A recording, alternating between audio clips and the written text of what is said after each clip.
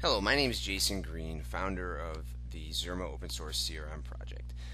The goal of this video is to basically just give an overview, a developer overview of the different areas of the application and to get a basic understanding of certain core concepts within the app that might be confusing to a developer who's first downloading and installing the application. So if right now I'm using Eclipse, which is the IDE that I use to develop Zurmo, and you can see that when you have your project, you have an app folder, you have a red bean, and a ye folder. Now, red bean folder just contains red bean, and the ye folder contains ye. You would never ever go in here and customize any of the code in red bean or ye. So let's go into the app and take a look at what's going on. So there's a protected folder, there's a themes folder, an assets folder. So if we go into the protected folder, the first place to start with the core of the application, the most low-level part of the application, is under Extensions, Zurmo Inc., and Framework.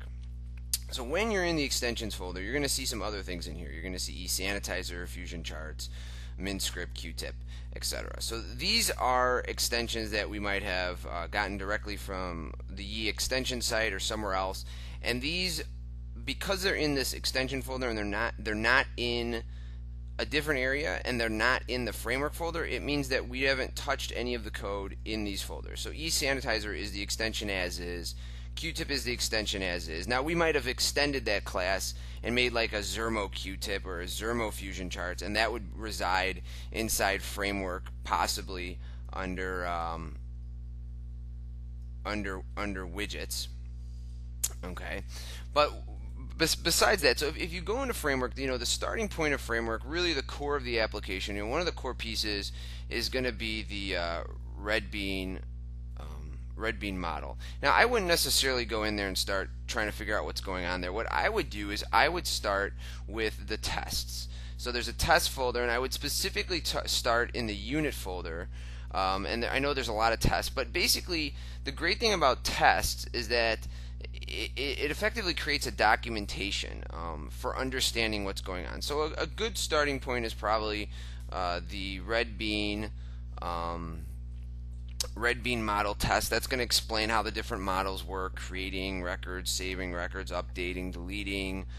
You have other things too, like for example the red bean model data provider test is for like getting lists, getting subsets, filtering.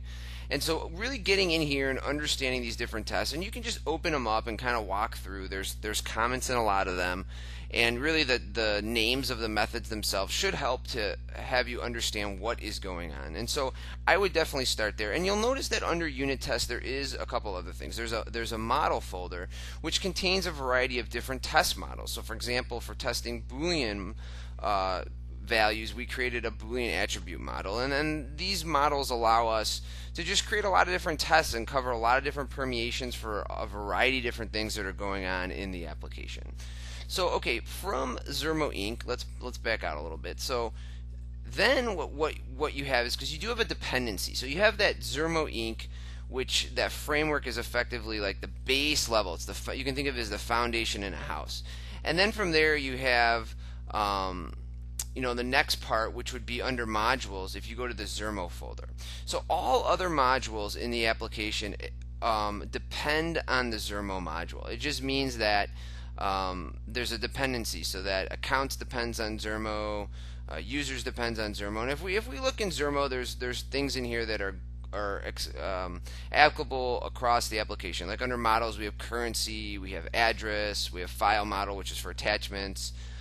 Item, for example, everything pretty much extends item, and so that's what we have in here. And again, I would go into the test folder and try to take a look at some of these tests, and I'm going to try to come up with a list of like tests to look at first, because there really is a lot of tests and it can get a little bit overwhelming.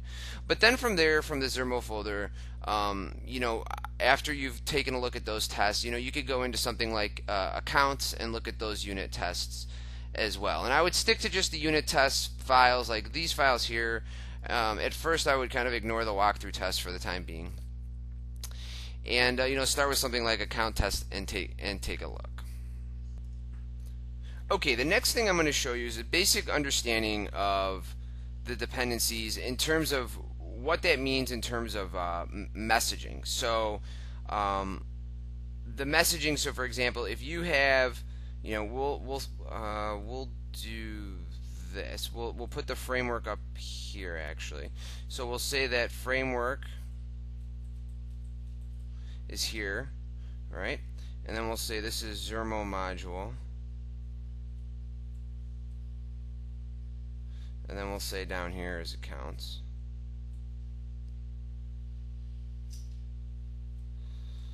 Okay. So for example, you might have a message, maybe like the word yes. Okay.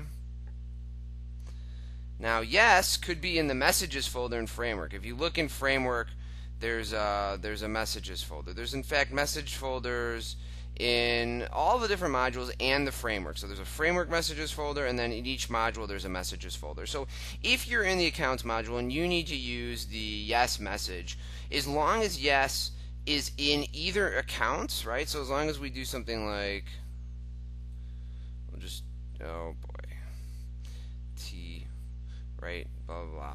All right, as long as the word yes is translated in accounts, Zurmo module, or framework, the translation will be right. And the reason it's set up like this is because you have a lot of messages that are reused across the application. And so the idea is that you can push back messaging so that you don't have duplicates. So you don't have the same message appearing more than once in the same module message file, and it just makes it a lot easier and reduces.